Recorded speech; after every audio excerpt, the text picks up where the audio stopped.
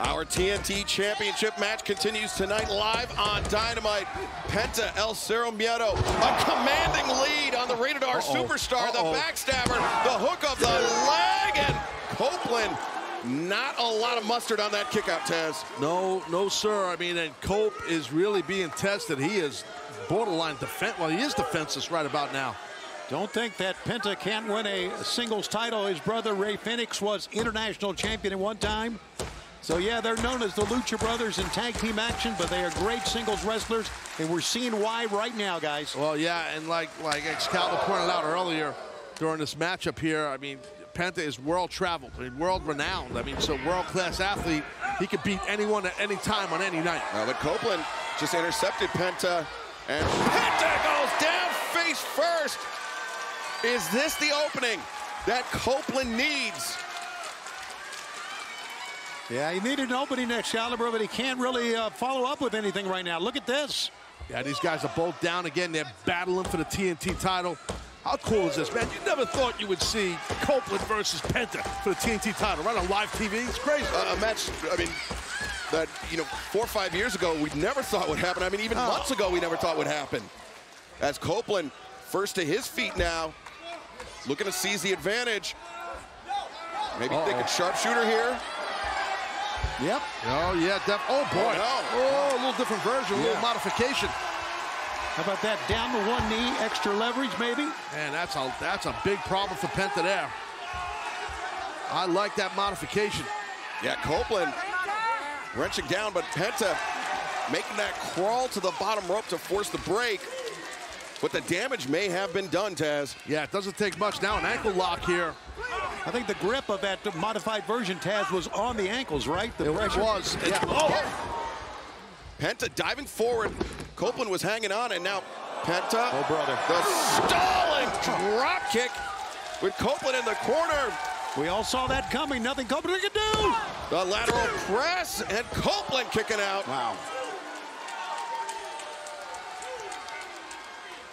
And the attack of Penta all throughout this match has had the champion, Adam Copeland, fighting defensively the entire night.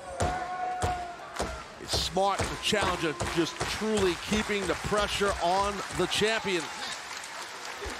Oh, Penta trying to soften Copeland up to open him up for that arm breaker. Yeah, but Copeland turns the tables. Now the crossface is locked in on Penta. Penta, he can see the ropes, but he is just out of reach. Copeland has him anchored right there. Now just grip and wrenches back. Great job by Cope right there, really wrenching back. But Penta turns the hips, gets that boot on the bottom rope, Tony. Great move. That's a veteran move by Penta because he was in dire straits right there. Well, it's about mat presence. Sure. You know, some people call it ring awareness. It's mat presence is the proper term, in my opinion. You got to know where you are at all times, especially when you're caught in any type of a hold, to utilize a rope to break the hold.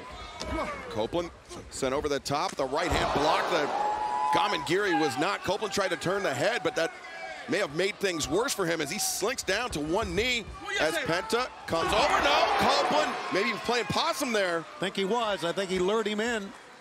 But look how wobbly he is, how Copeland is. Well, Penta's really been putting a hellacious beating on him. Copeland could be thinking Death Valley Driver, maybe on the apron, maybe to the floor, but Penta with other ideas in mind. Oh boy. Maybe the fear factor. He's got the double underhook. No, Copeland to his feet. Oh, Penta goes into the turnbuckles, but connects with a thrust kick. Penta charging in the power slam on the apron. Didn't see that one coming. I thought Copeland had nothing left. He could barely hold on to the rope, but still was able to do the power slam. Perhaps a last-ditch effort by the Rated R Superstar. Taz, walk us through it. It's a great rotation of the quick hips right here by Cope. Even though you have not a lot of room to work with on that apron, man, it was well done. It was a nasty impact. And we were talking earlier about the ones that thud hurt the most. Yeah, that's a thud. That was a thud. That's a real thud there. As Penta struggling up his feet. Oh, not Alex. That made my night. No, come on. Oh, that was sweet. Inadvertent, but sweet. I think I think Alex Abrahantes, maybe he took the bullet for Penta there. There's no doubt about it, and Alex, not surprisingly, is still down, but... Well, he did us all a favor. I'm speaking for myself. Okay, but the match continues. Man, some people were booing when Alex got hit. I guess Alex is from West Virginia. Now, but Copeland, though, up to his feet. As Penta and Copeland, very dangerous territory, high above the ring. What the hell is this? What's going to happen here? Penta hooking the heels underneath the arms of a code red avalanche, too, and Copeland somehow kicks out. Man, a second away from crowning a new TNT champion right there. Tony, the game plan of Penta has been to target the neck of Copeland, and that code red, that certainly did. That was the best target yet, and now look at this, Taz. Oh, God, that was a great way to tear apart your rotator cuff, tear a bicep. And now Penta hooks the leg, and Copeland kicking out. Wow. He barely kicked out, guys. I mean, those legs lifted. There wasn't much in it, but enough to kick out. And I believe we may have just crossed the 20-minute mark in this match. Just under 10 minutes remaining as Copeland turns things around. Goes in and the spear! Oh, buddy! Uh-oh! 2, 3! Wow. The winner of this match, and still TNT champion, the Rated R Superstar, Adam Copeland. What a match these two men had, both of them. Tremendous. Give a lot of credit to Penta on that. He pushed Copeland as no one has yet. Yeah, Penta, El Cerro Miedo made the Rated R Superstar earn every bit of his second defense of that TNT championship. It's just that it was mostly Penta throughout this battle, as we know. But then that last second right there, Penta made a little error. He tried to do something, springboard off those ropes, and Cope saw it, boom, spear, and that was it. Yeah, great anticipation, great improvisation by the Rated R Superstar Adam Copeland. I mean, he is a phenomenal TNT champion. And whoa. Well, now the lights have gone out here in Charleston. Well, you know what? We know what's coming up at, at Dynasty. Julia Hart, the TBS champion. Oh, but Brody King behind Copeland. House of Black. Big man right there, Big Brody. This is after the battle that Cope just went through. And Brody King now. Oh, just a running boot into the jaw of Copeland. And Tony, that's right. It'll be House of Black versus Copeland. Mark Briscoe and Eddie Kingston in 11 days' time at Dynasty.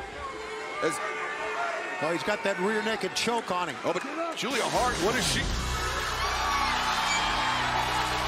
Well, Willow Nightingale. She earned her shot at Julia Hart and the TBS Championship last week. And look at this, Brody King pulling Julia Hart out of harm's way. And easy, Brody, guys. Look, she got that mist all over her face. Julia had the mist loaded up.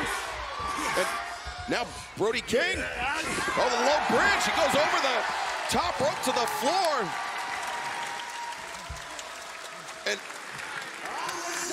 I think this save by Willow Nightingale may have been the last thing that Adam Copeland expected, but a timely save nonetheless. There you see at the bottom of your screen, Copeland, Briscoe, and Kingston versus the House of Black at Dynasty. Plus, Willow Nightingale will challenge Julia Hart for the TBS Championship on April 21st.